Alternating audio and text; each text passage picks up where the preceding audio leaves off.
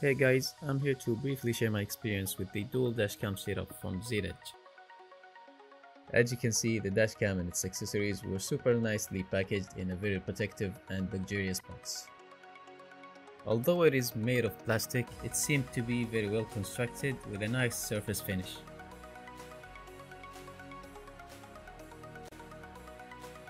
It is kind of impressive that even the small rear camera is in Full HD. And the section cup mount is usually more convenient than the adhesive mounts, as it can be easily and quickly removed if you want to readjust the viewing angle. The provided adapter has two slots so that you can power two devices at the same time, including the dashcam. The front dashcam is powered by a micro USB cable, which is common nowadays and easier to find. The rear dashcam, however, uses the old USB 2 type, which isn't that easy to find. The package also included wire clips that can be used while installation, and a detailed step-by-step instruction manual, and a 32GB SD card. It is worth mentioning that the giant screen is a touch screen, and it is more convenient than the traditional buttons.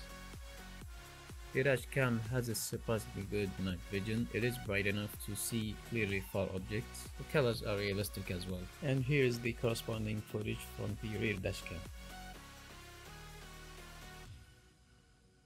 The amount of details that it provides is okay.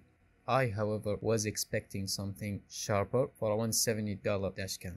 It will, however, show the nearby plate numbers clearly. The rear dashcam performance was surprisingly good, and here's a sample that I like.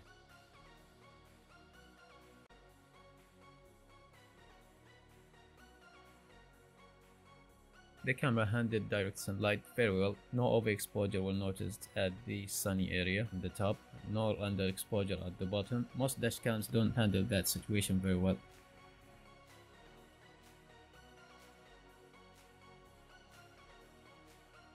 When joining the clips together, you won't miss any footage between those clips, but it will jump 1 second back in time instead of continuing from the last point in the previous video. The overall performance of the dashcam setup was very satisfying. Thanks for watching.